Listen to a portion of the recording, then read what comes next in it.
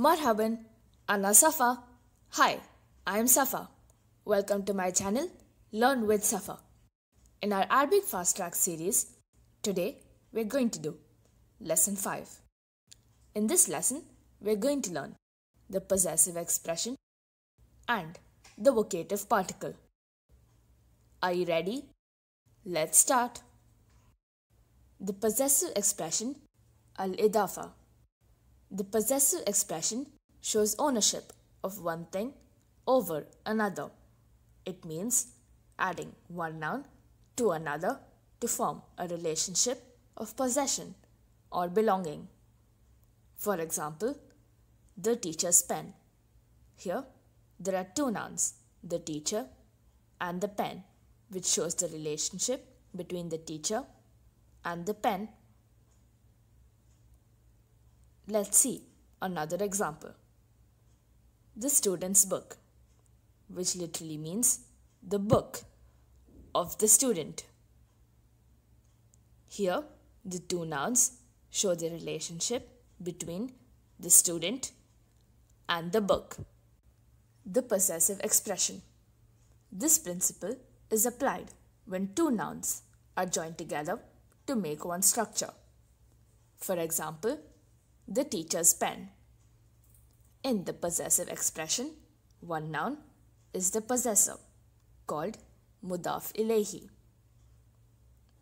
In this example, the teacher is the possessor.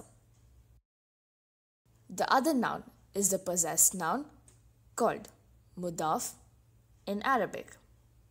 Here, the pen is the possessed noun. There are three important rules to remember while using the possessive expression.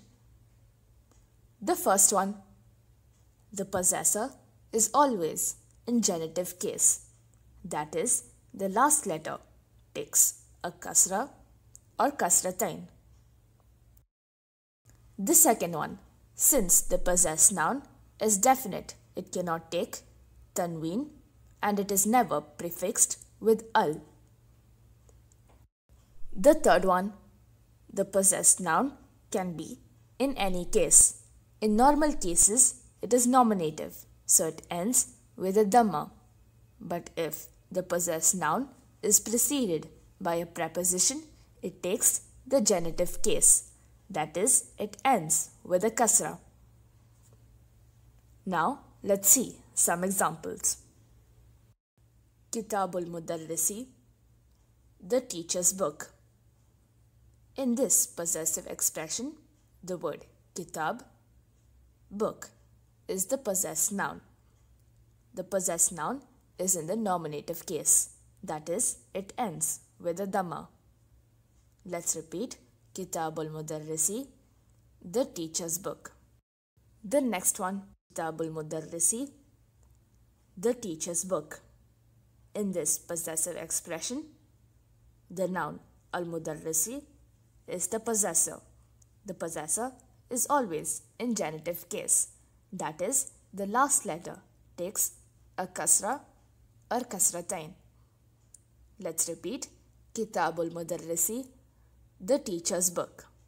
Now, let's see some more examples. The first one, Kitabut Talibi, the student's book. In this possessive expression, the noun kitab, book, is the possessed noun, and at-talbi, the student, is the possessor. Let's repeat. Kitabut Talibi, the student's book. The second one, ala maktabil mudarrisi, on the desk of the teacher.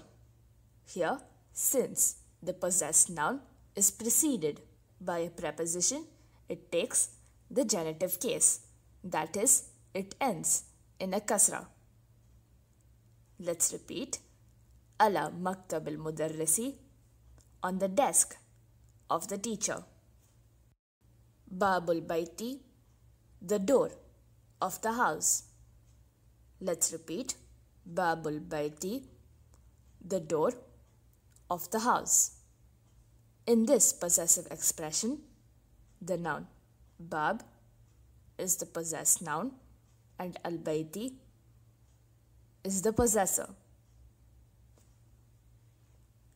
Let's repeat. Babul bayti, the door of the house. Dukkanut tajirin, shop's dealer. Let's repeat. Dukkanut tajirin, shop's dealer. Now we're going to learn about the vocative particle. The vocative particle is called harfun nida'i in Arabic. The vocative particle is a word that is used for calling someone. In Arabic, the vocative particle is ya. The word following the vocative particle is called al-munada. It mostly takes the nominative case and it only takes one dhamma, whether it is definite or indefinite. Now let's see with some examples. Ustadun, a teacher. Ya ustadu, a teacher. Let's repeat. Ustadun, a teacher.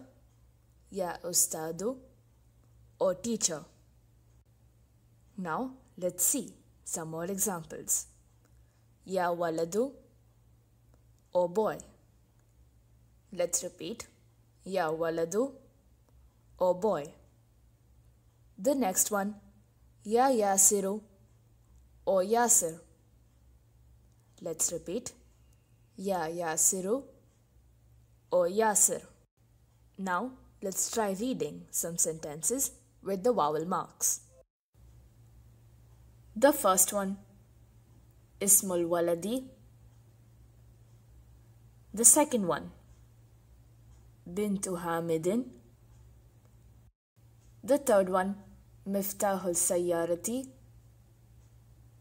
The fourth one, Ibnul Mudarrisi. The fifth one, Kalamu Hamidin. Congratulations, we have completed our lesson today. If you like this video, please share and subscribe for more videos. Wadan Araka Kariban. Goodbye. See you soon.